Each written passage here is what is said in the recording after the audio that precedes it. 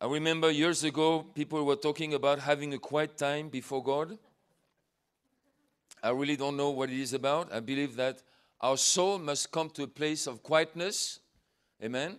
Our soul must come to a place of rest, because if we are tensed, if we are confused, it's very difficult for us to listen carefully and to pay attention. So it's not a question of being silent. Now, here in Europe, I believe we have to improve a lot on that issue here. We have to break silence. Are you with me? In my life, I had to break that.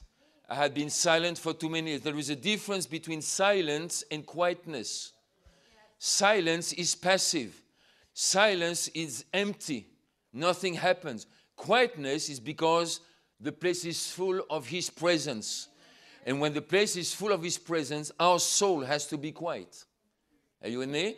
But we are not silent, so we don't want to have these quiet times anymore. Amen. We want our spirit to be full of passion, full of energy, full of fire, full of not excitement, because excitement comes, excitement goes, but passion, divine passion, must be in our hearts. Amen. So this morning, every morning, let's have a strong time of short and intensive praise, worship, without music. We don't need music to worship Him, because the spirit of worship is inside our hearts. So we just have to launch that, and we are in His presence. We are connected with heaven. Can you say amen to that? Now, yesterday night, I was in 2 Peter chapter 1, chapter 1, when I spoke, and I showed you some things which I believe are very important. It was also important in the first night when we are together to come to the same page, to be on the same page together, because we come from different places, we come from different situations. Maybe some of us, we carry situations with us into the School of Reformation, into this time of training. And we have to be careful with that, because as we are here together, it's about Him. He must set the agenda. Amen? Can you say amen to that? Now, we can have problems, we can have issues, we can have unanswered prayers, we can have things in our lives, in our families, in our finances, in our inner man, which are heavy, which we are concerned about, but we have to be very careful how we cope with that. Amen? So the issues of lives don't set the agenda. Are you with me? God has to set the agenda. Amen? And as we follow Him, He will help us to fix the problems. He will help us with the issues of our lives. Amen? You understand what I'm saying? So this is very important for us. Elsewhere, the devil can always create some issues. So somehow our soul life, our inner man, will always be booked with something. Always be focusing on something, because there will always be something happening somewhere. If not in our lives, then in somebody else's life. And then their worries become our worries. Their concerns become our concerns. And then we accumulate and we gather a lot of weight with us. And all this weight can set the agenda of our lives, which is not okay. God has to set the agenda. Amen? Jesus was very clear. I'm amazed about how clear He was from the very first beginning. Sometimes we are starting somewhere, and then we are developing certain things. We are warming up on the way to something. Jesus never operated like that. Jesus started where He was. Amen? So in Matthew 5, 6, and 7, already from the very beginning, He had just called them in. They didn't know what they were doing, where they were going. They just knew they were called. Amen? And because they were called, they began to follow Him. But Jesus was very clear from the very beginning. In churches, we have something sometimes called new beginners class. Jesus had no new beginners class. This is coming from the secular world. This is coming from the school, from education. We have first grade, we have second grade, we have third grade. So in church, we have a new beginners class. Then later, we have a class for the continuers, for advanced people. And then one day, we have leadership training. And then we have pastoral training. Then we have pastors' conferences. I refuse to have pastors' conferences. I don't want any. And I know if we just have conferences, pastor will never show up because they are too advanced for normal conferences. You know what I'm saying? That's why they never show up. They just come and then they leave. I was in Russia in last December, and the pastor was there, and I had to teach in his Bible school for 5 days, Monday to Friday, and then in the church in the following weekend. And he welcomed me 5 minutes from the microphone. Then I took over. Then he sat in the back 5 minutes. Then he left, and I didn't see him again. Now that's how pastors are. And that's a wrong understanding. And I'm not blaming them because I've been in the same place. But I repented from that sin, and God delivered me. And because basically we all need to hear the word of God. Amen. And when God speaks, it will be relevant for everybody. It will be relevant for all levels, if we talk about levels. If you are advanced, if you hear the word of God, you will learn something, you will see something, you will hear something. Are you with me? If you are a new beginner, being saved for 1 week, you will hear something, you will see something, you will understand something. So we don't do pastors' conferences anymore. Now, we just did it 3 weeks ago in Switzerland because we must know where we are. Amen? And we must start where we are. God is not unfair. He knows where we are. And in the process of working with Him, He will come and take us from where we are. And then He will take us into what He wants. Amen? So we have to take things where they are. If they are not on a high level, then we have to go low and take them higher. Are you with me? But in the future, in the years to come, we will not do pastors' conferences anymore. GLS is for everybody. I love that thought. Everybody is welcome. Because when God is in the house, everybody can meet Him. It's not about who you are, your position, your title. If you're pastor, assistant pastor, or cleaning chief assistant, second assistant for the cleaning ministry. If God is in the house, what He says will become relevant for everybody. Everybody will eat something and drink something which will become relevant for them in their lives, in their situation. Amen? That's why Jesus was very clear from the very beginning. That's why we should not have beginners class or advanced class, which we should just have training programs. And people who hear God's call to join, they must join. And they will learn something, they will see something, they will hear something. Amen? So yesterday night, I really worked to bring us to the same page and to tune all the instruments in this wonderful symphony orchestra, which is gathered together here. And I spoke about this word of Peter where he is underlining. Let me remind you of the few main thoughts. He reminded them of the size of God's plan. That He was a huge plan. It was something which goes beyond human thinking and imagination. Amen? He talked about how he started, how Peter followed it from the beginning, how he was on the mountain of transfiguration. God was there, heaven open. Amen? So he underlines for them the size, the scope of God's plan and agenda. And we must understand that. It goes beyond having church. Are you with me? The church is the agent of the kingdom on earth. But the church is not the final point. The final point is the kingdom has to advance in the nation. That's the final point. Amen? Heaven has to spread on earth until the whole earth is full of His glory. The church has a role to play in that. The house of God has a role to play in that. But it's the agent of the kingdom. But the plan of God goes beyond church. Are you with me? So God has to help us to look beyond the local church. We need the local church. We need a local expression of the kingdom in the city, in the urban frame. But God's plan goes beyond that. Are you with me? So even the church can have bad season, we must still focus on God's plan. Are you with me? Even if our lives, if we have a bad season in our life, we have to keep focusing on God's global plan.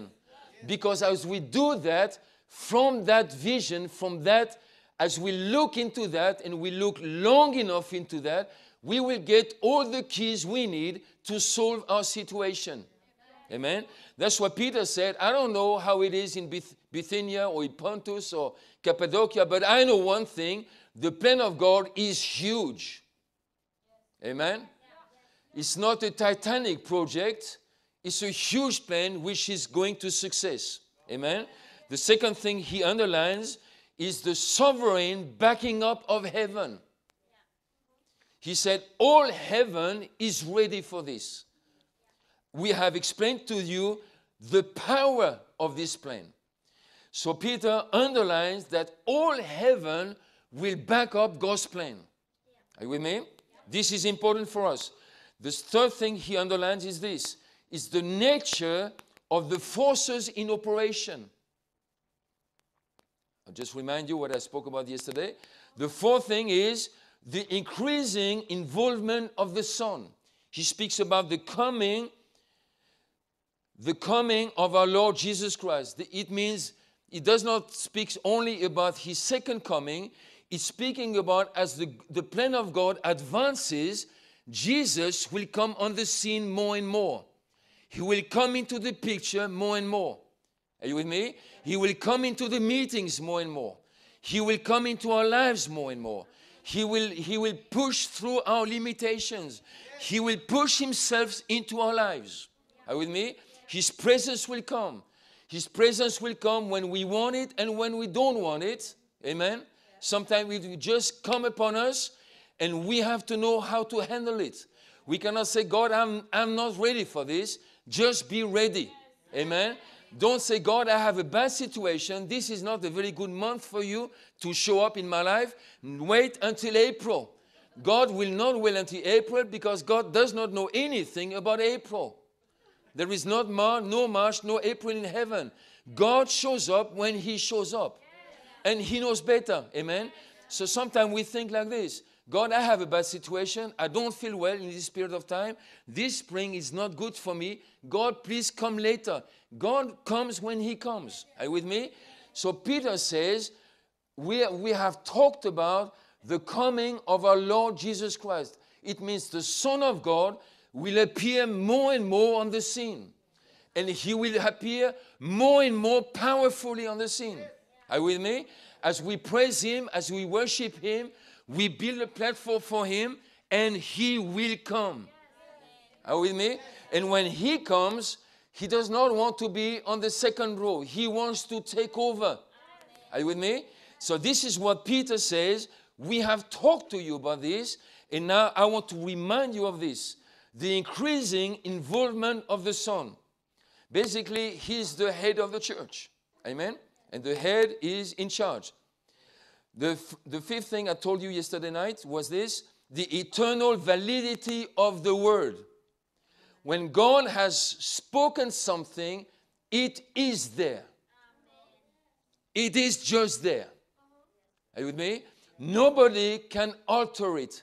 Nobody can affect it. It is there. When it is spoken, it is there. For all eternity. It is not fulfilled immediately. It can take time, it can take months, it can take years. But when God has spoken a word, the word is there. What the word will wait for is people to connect with the word. Are you with me? But when God finds people who will connect with the word, will take the word into their lives, will align with the word, will let the word reform their lives, that word will begin to explode on earth. Are you with me? Are you listening to this? When I came to Romania the first time back in 14, maybe 73, I think, I had one word. God spoke to me about the widow of Nain. And God showed me that when Jesus spoke to the dead young man, his words brought him back to life. And God said to me, when you go to Romania, you speak the words I give you, because I will give you words of life. And when you speak them, people will come alive. Are you with me? One word, just one word, from the very beginning, the same word. And every time I came here, and I've been here, I don't know, 70 times or 75 times, every time I came, God reminded me, remember the assignment. The assignment is not to have this and that and meetings and Bible school and churches. The assignment for you is speak words of life. Because when you speak them in all simplicity, in all humility, that word will work for itself. You don't have to emphasize it. You don't have to push it. You don't have to pull it. There is power enough in the word to move people. Amen? So don't force people. Don't manipulate people. Don't pull people. Don't push them. Don't push something down their throat. Just speak it. As accurate as you can. As simple as you can. Because as you do that, some people will catch it. Some people will reject it. Some people did. But some people will catch it. And that word of life will bring them to life. Amen? And it has happened. Amen? Some of you here are the testimony of that. The confirmation of these words. So the word has eternal validity. That's what Peter said. I heard these words from the very beginning. And these words, we have kept them in good seasons, in bad seasons. Peter had bad seasons. Are you with me? He was not only walking on water and watching Moses and Elijah. Sometimes he was watching the devil. And the devil was watching him. Are you with me? He denied Jesus 3 times. In a very significant moment of the life of Jesus, a very important time in the advancing process of the kingdom on earth, Peter just failed miserably. But he had a word. Amen?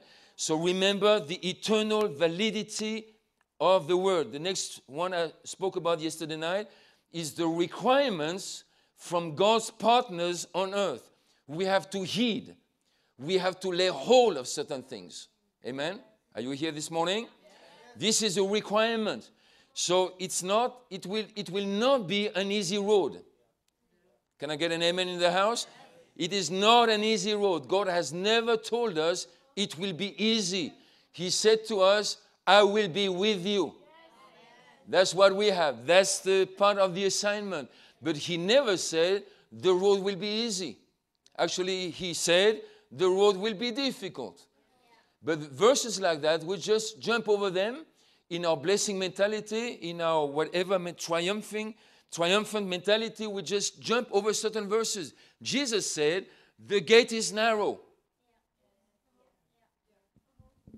Matthew, the Gospel of Matthew, let's go there quickly. In Matthew chapter 7, verse 13.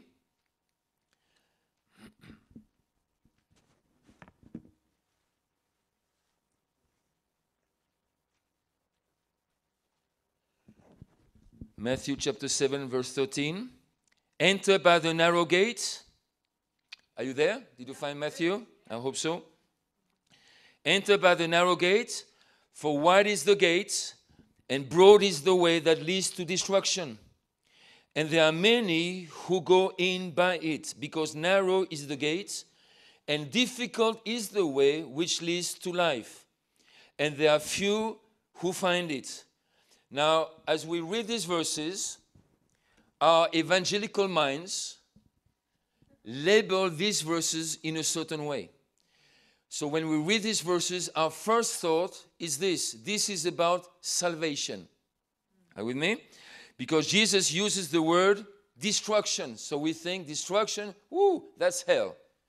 So wide, narrow is the gate to salvation, and broad is the gate. Narrow is the gate to heaven, but broad is the gate to hell. Now, Jesus is not talking about salvation here, because he's talking to his coming apostles. He has already called them. They are following him, and he is talking to them in these verses. So Jesus is not talking about eternal destruction. I believe he is talking about the destruction of the assignment, destruction of our destiny. So we can find the broad way. I mean, salvation is not difficult. Are you with me? Salvation is very easy. Basically, we have to do nothing because he did everything. Are you with me? And because he did everything, the road to salvation is not a narrow road. It's a broad road. Anybody can be saved anytime. Whoever calls on his name will be saved. It is not difficult. It's not complicated. Even simple people will find the way. The Bible says. Are you with me? So salvation is not difficult. Jesus did everything which was necessary for us to receive eternal life. We had to do nothing else than to believe it and receive it. So the narrow way is the kingdom way. Salvation is easy, but walking in the kingdom is not easy. Are you with me? So the narrow gate is not the gate into salvation, and the wide gate is the gate down to hell. I believe, this is my understanding, I believe that the gate, the wide way is the way to salvation. But after that, to walk in the kingdom is demanding. Are you with me? He made it easy for us. He paid the price for us to be saved. We had to do nothing. He did everything. He paid the price. When we are saved, as we walk on the kingdom road, we have to pay the price. For salvation, he paid the price. To walk on the kingdom road, you have to pay the price. That's the difference. And that's where the difficulty begins. That's where the narrowness begins. Because we have to pay a price. We have to invest in it. We have to die to ourselves. Are you with me? The flesh has to die. This is difficult. This is narrow. This is pushing us from time to time. But that's why Jesus said, enter by the narrow gate. And that narrow gate will lead you not to the destruction of your destiny. You will fulfill destiny. To get to heaven is not difficult. To fulfill destiny is difficult. Amen? Just to preach and have good meetings is easy. To have people saved is easy because Jesus made everything possible. To heal people is not that difficult because he provided healing.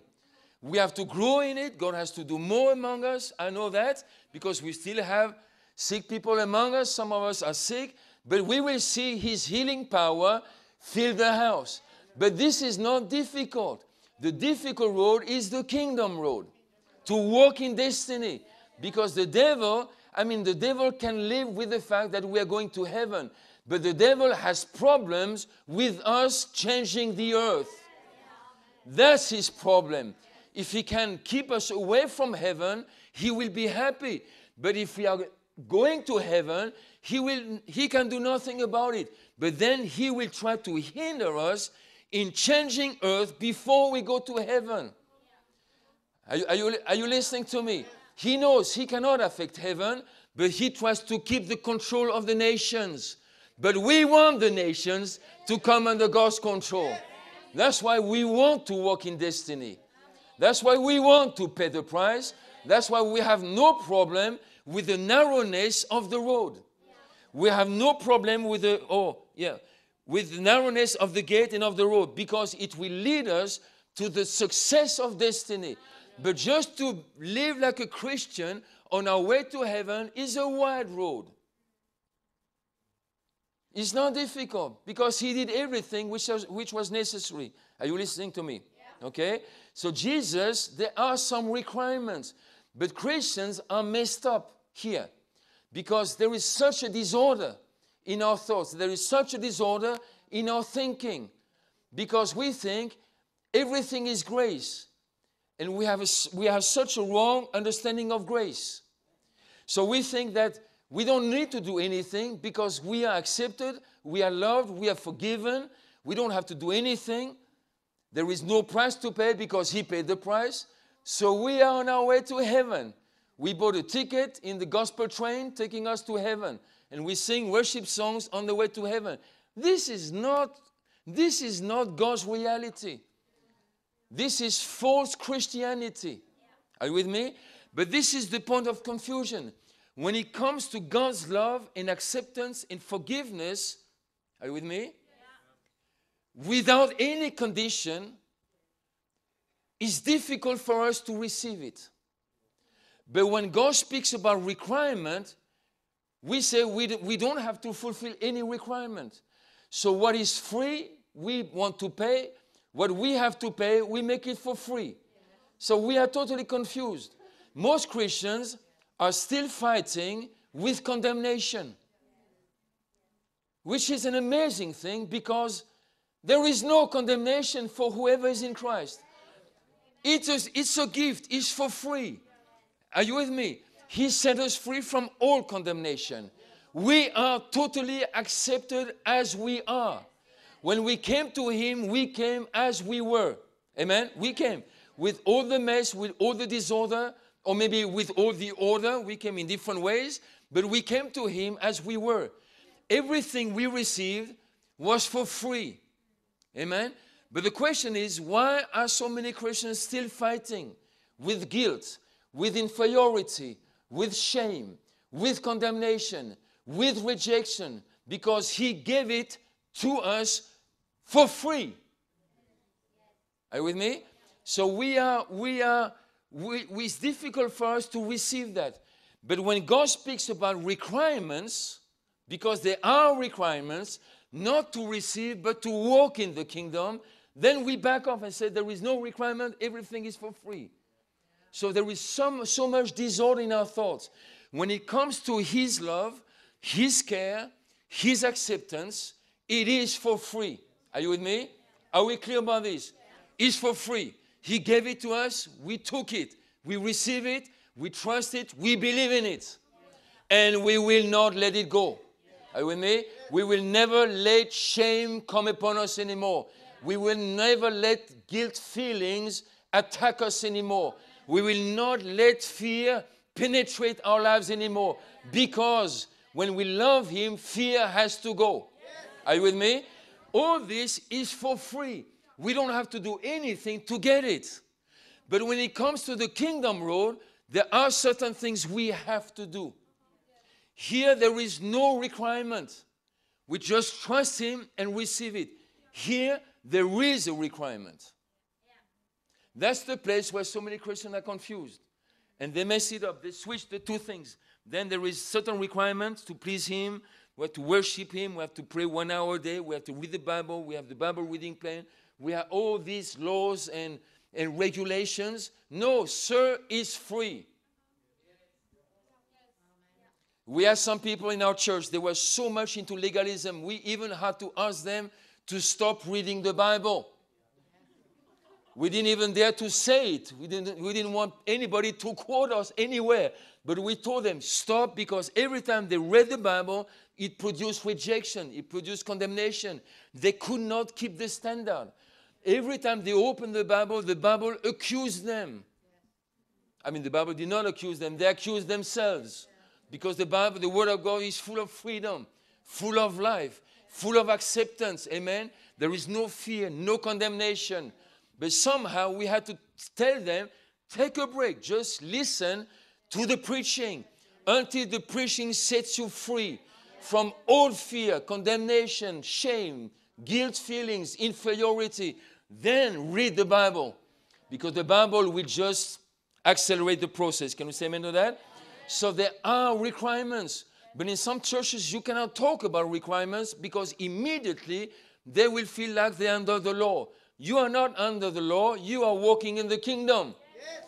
And in the kingdom, there are requirements.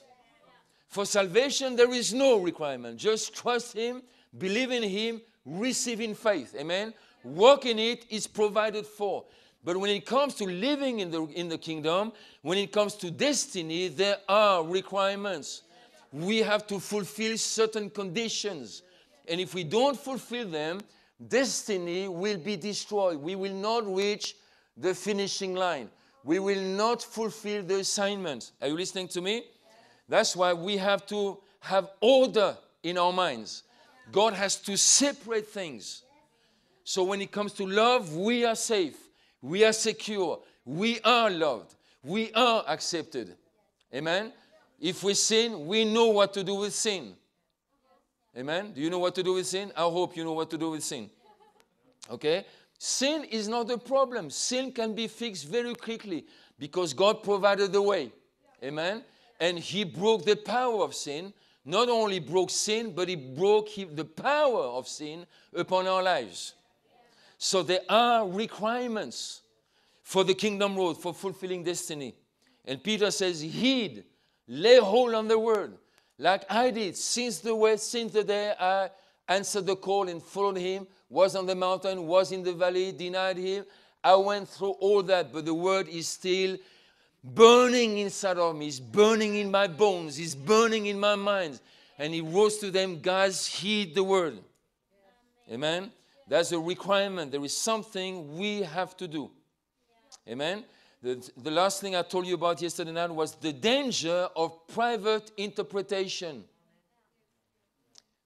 This is such a danger. When we become familiar with the things of God, little by little we have private interpretations.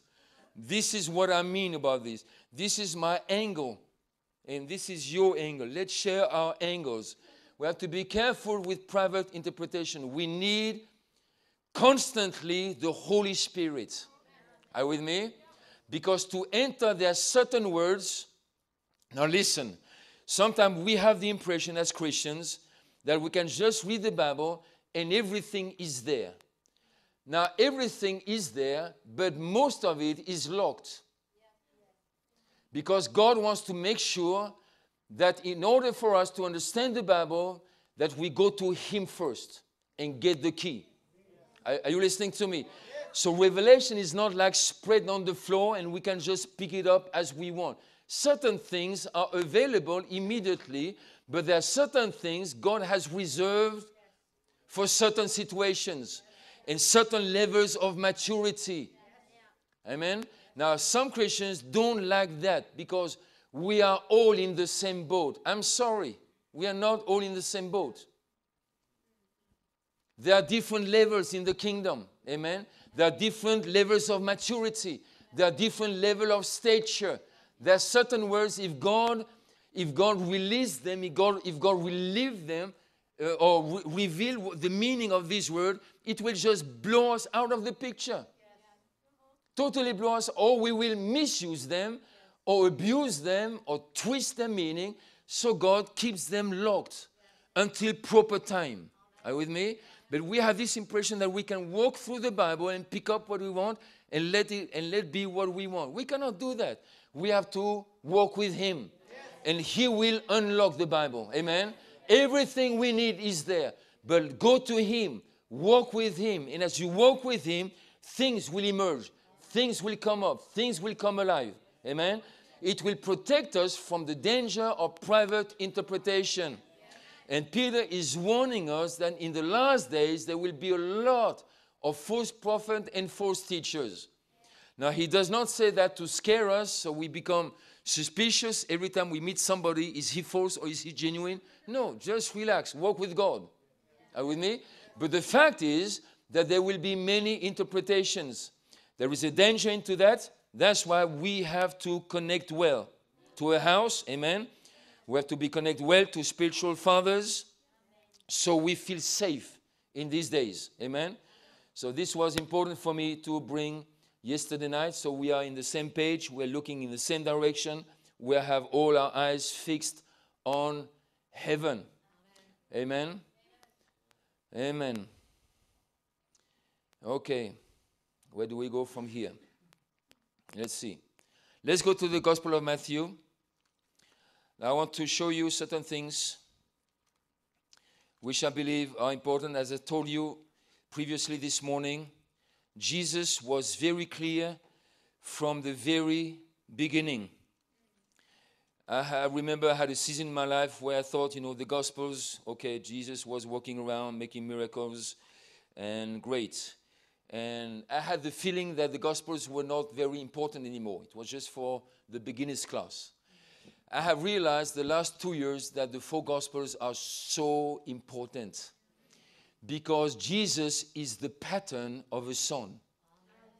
Amen. He formed the model. He formed the prototype of how a person on earth can walk on earth, change the earth, while connected to heaven. He formed the prototype. So we have to read the Gospels, the 4 Gospels, with a new freshness. Are you with me? With an open heart, so God can reveal to us how Jesus, not just how he did the miracles, but how he, as the Son of God, walked on earth, having a Father in heaven, being the Son of God on earth, connected to heaven through the Holy Spirit, how he operated on earth, connected to heaven, in order to bring heaven to earth. Now, if God can open that for us, we will be able to live on earth as the sons and daughters of the living God. And this is what the whole world is waiting for. The revelation of the sons of God. Not the baby sons, but the adult sons. We have this picture, also a Christian picture in our minds, where we are the children of God, and we have this children picture that we are small children. Get rid of that. I say get rid of that. And it still comes, in the church, some people talk about it. It even comes in words of knowledge, in words of prophecy, that God is our Father, and he hugs us, and he kisses us, and he pulls his finger through our hair, and we sit on his lap. All this, we have to get rid of it. There was a season when he was like that for us. We needed it. We were so beaten up by the devil, so we needed that treatment. But let me tell you one thing. This is not a lifestyle for the rest of your life. God wants to raise us up. Amen. God wants us to leave his lap. Come on. We don't need to be hugged every morning or 10 times a day. We have to grow up because God wants to share his business with us. He wants to include us in the fulfillment of his will on earth. This is not a Titanic project. This is a huge project, amen? So God wants to raise us children. Yeah, we started like babies, but we want to grow up, amen? We have been sitting on his lap. Yes, some of us who have been sitting there all too long. It's time to get a life. And God, there are certain words God cannot talk with us because we are still in that baby mode. God wants to talk to us as to adult sons and daughters. Responsible, accountable. Are you with me? Mature, carrying some stature, fulfilling requirements, serious with what we are doing, excellent with what we are doing, consistent with what we are. There are certain values, certain ingredients in our lives which he has produced through his word, through his spirit, and these ingredients are there. We are not babies anymore. We don't need to be, sometimes people come to me after a meeting and say, oh, Philip, this was so good because it confirmed what I had on my heart. Hey, we have to pass that point where we have to have things confirmed. You must be convinced. Are you with me? Oh, this was a good confirmation. Why do we need all this confirmation all the time? It's because we are insecure in our identity. We must grow up. Yes. Amen? Let's get rid of all this, the whole encouragement package. Oh, thank you for your encouragement. I did not encourage you.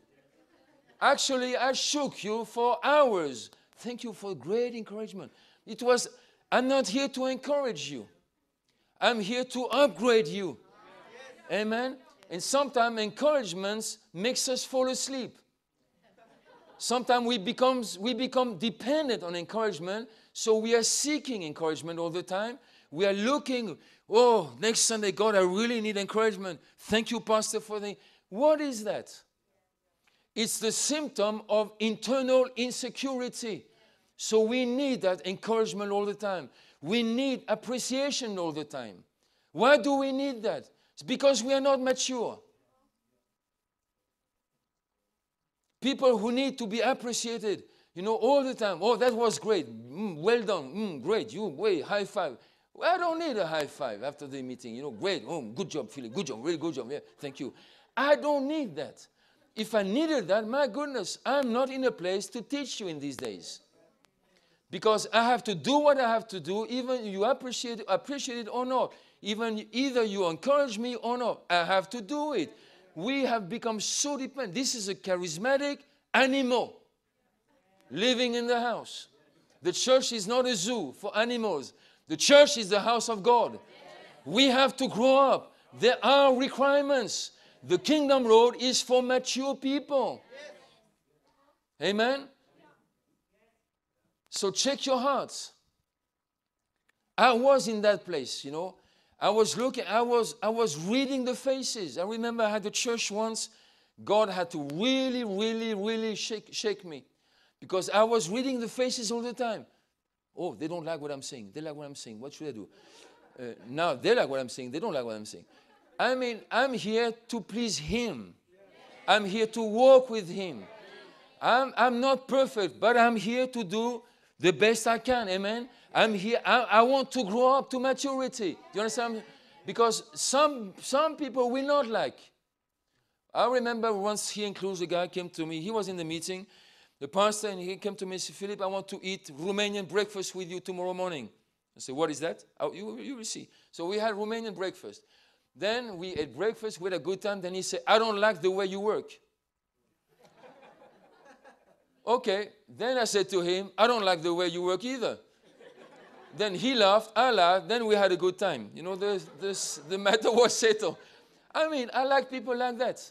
I prefer people like that. They say what they mean, and they mean what they say. Then we talked, and I explained to him what I was doing, why I did it the way that I did it, and so on. Some people will not like it, but we have to do the work. Are you with me? This is the kingdom road. There will be narrow passages. There will be places where there is no encouragement, but we still have to walk. There will be some places where we are not appreciated, where we don't receive what we want. But if you receive what you need, then be happy. Go with that. Amen? Are you listening to me? So we have to learn how to walk in such a way. God needs a certain company of people for the new day. Not everybody will qualify. Not every Christian will qualify. Oh, but Philip, you are introducing two classes of Christians. I am not. There is only one class, one category of believers. It's kingdom believers. Whoever is not, I don't know what they are. God must judge who they are. They will go to heaven if He wants them to go to heaven. It's not my problem. God needs a certain category of people to partner with Him on the day of His power. There are certain requirements for believers, for leaders, for pastors. Not every pastor will be there on that day. Not every pastor, not every church will qualify for that day either. That's why we have to learn how He walked. Are you with me? We have to look into the Scripture. God has to help us understand. God has to open the Word for us. So we see how a Son of God lived on earth and partner with the Father in heaven. Not on the way to heaven, but changing the earth before He went to heaven. It took 3 years for Jesus to fulfill His mission. We have been working hard for 2,000 years. Maybe there is something we must learn. Are you with me? Could be there was something. That's why it irritates me when people say, oh, I know. No, we don't know. We know so little, basically. And we are shocked again and again how little we know. Or maybe we know a lot, but we have little understanding of what we know. We think we know it, but suddenly God comes, reveals what He means, and then we know that we didn't know. Then we begin to understand. Are you with me? So I will take you to the beginning of the book of the Gospel of Matthew.